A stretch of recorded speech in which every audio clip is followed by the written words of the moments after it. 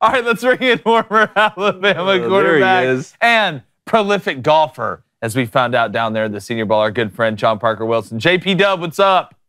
Guys, not much, man. How y'all doing? Doing great, man. It's football season, so we're kicking it good over here. Week 2, right? Or is this week 3? I don't know. No, it's week 3, John Parker. There's no such thing as week 0. There's no such thing as patient 0. There's no such thing as pre-boarding on an airplane. You're the first people to board. Thank you. Thank you. Why does it need to be said? I don't know why we do this. Let's bring a little bit of logic. That's why English is the hardest language. We do this to ourselves. See what you started, John Parker. Anyways. I'm right there with you, though. I'm right there with you. Yeah, it's the truth, though. It was good seeing you down at the Senior Bowl Charity Golf Classic. That was a lot of fun as well, man. You quarterbacks, y'all can really hit the golf ball pretty well. Yeah, the problem with my golf game, though, is I can hit it really well, like 30% of the time. That's great in baseball, not so good in golf, though. So, this time of year, you kind of put the golf clubs up. We'll work on it for next year. That's exactly right. A lot of mental. You get better on the mental here. That's how we work it. But your overall thoughts. I mean, obviously, going to ask you about Alabama. You watch Georgia absolutely just pants Oregon in front of everybody. What are kind of some overlying thoughts that you have going into this next weekend?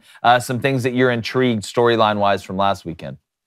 Yeah, I thought it was, one of the biggest games of the week, Georgia versus Oregon, and then they just completely go out there and undress them. I mean, you score a touchdown every time you touch the ball.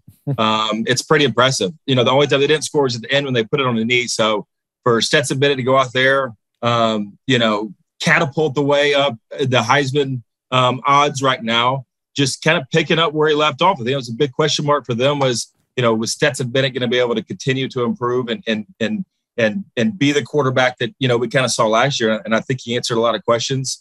I think Alabama looked really good.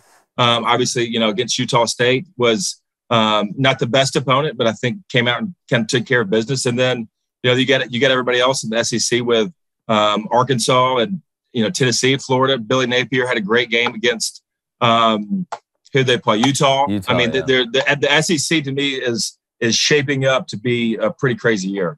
Yeah, and speaking of Florida, and I mean, look, we look at Bryce Young, obviously NFL prospect, elite. CJ Stroud has elite ability.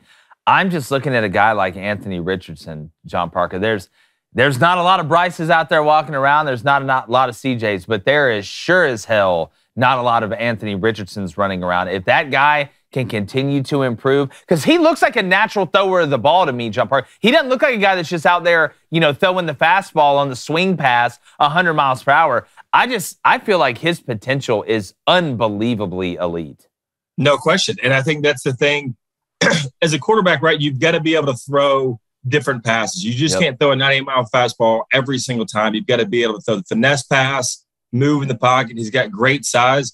So I think you're right. His passing ability is what's going to set him apart and what has improved, right? Last year, we played Florida down in the swamp. We didn't get to see him. He was injured, but this is a guy that's came in with a ton of hype. And I think, having a new coach and a new change of scenery helped him out a lot. I mean, that was a huge win for Florida. Huge. What was Utah State was 7. I mean, they kind of been on the ropes, and you get a new coach to come in there, win at home like that at the end.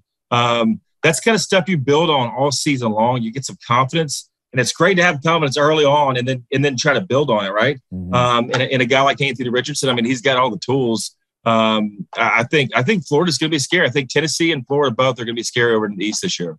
For sure. And I do want to ask you, you brought up Stetson. John Parker is a guy who's been the new guy that's starting his first game. You've also been the guy that went through the offseason as the guy, that went through fall camp as the guy. Stetson Bennett's already a hero. I mean, he's already won the national championship for Georgia at the quarterback position. He is legitimately playing with house money, and it really looked like he was playing with house money. And I mean that complimentary. I mean, he was making plays outside of the pocket, which we've seen Stetson extend the play, but he just looked like there was really nothing to lose because there isn't. You're already a hero. The odds are already stacked against you, which to me makes you a very dangerous man. The mailman, very dangerous. You're exactly right, because when you're the guy and nobody's questioning it, I mean, he won a national championship. He's going to be their starting quarterback, right? He doesn't have to look over his shoulder. He could go out and throw 5 interceptions, and guess what? Nobody's going to be saying, let's bring in the backup.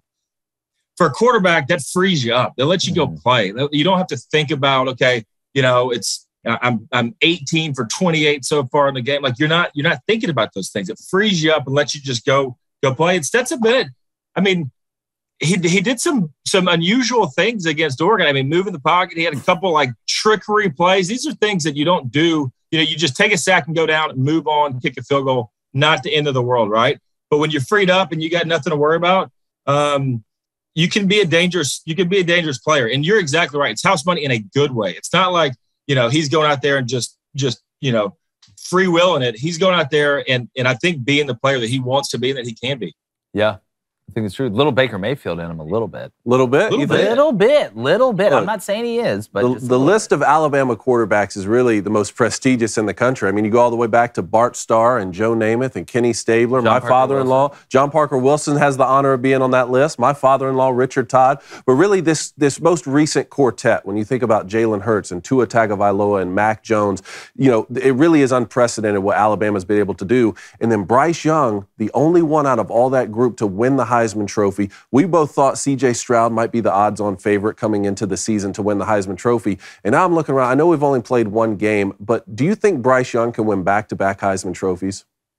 I don't know, man. It's so hard to do. And his numbers last year were so gaudy. I think that's the biggest thing that he's got to face is trying to throw for 47 touchdowns again and 4,800 yards passing. Only had seven interceptions, but you know what? Throwing 5 touchdowns in the first game and running another one for 100 yards, that kind of helps. It's a good helps start. It out early. It's a pretty solid start. You know, I think he can do it. Bryce is a special talent, man. He can make all the throws. It was fun to watch him run the ball like he did against Utah State. Didn't have to do it a lot last year. They didn't ask him to do it, and I think he kind of showed that, hey, I can do it. Y'all don't forget, I still got some wheels. I can still move. But Bryce, y'all, his vision is unbelievable. It's wild. The way he finds receivers downfield. I think it was a third down play last week. Trayshawn Holden's coming across the middle. He has to move in the pocket. He starts to escape. And I don't know how he found the guy, but he does it week in and week out. And when you have the vision like that, like he's a smaller guy, right? I think his whole life he's been having to move in the pocket and find open guys and navigate different windows.